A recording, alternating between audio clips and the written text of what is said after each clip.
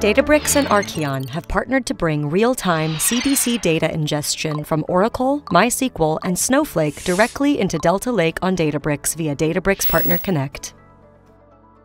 To get started, choose Arcion in Databricks Partner Connect to start an automated workflow between the two products where Databricks automatically provisions a SQL endpoint and associated credentials for Arcion to interact with best practices baked into the configuration of endpoint.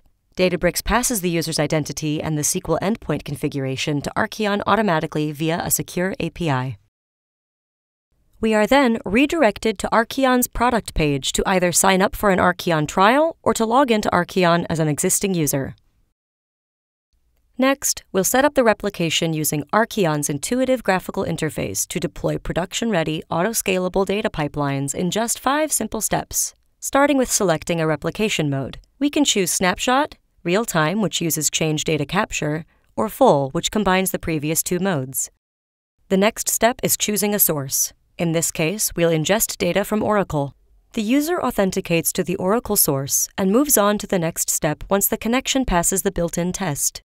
Moving on to destination, we'll see Databricks Delta is already there, and all we need to do is test connection. On the target screen, you'll see Arcion recognizes that we are a user from Databricks Partner Connect, and thus automatically creates a Databricks destination that is pre-configured to ingest into Delta Lake via the SQL endpoint that was auto-configured earlier. Once we've established a secure connection to the destination, we can move on to the filter screen and choose which schemas, tables, and columns we want to replicate. Once selected, click on the Start Replication button to go to the replication dashboard. The dashboard gives Arcion users a 360-degree view of your data pipelines, their performance, and status, all updated in real time. Through the dashboard, you get access to lag monitoring and reporting and table-level replication progress, a stream of logs for easy debugging.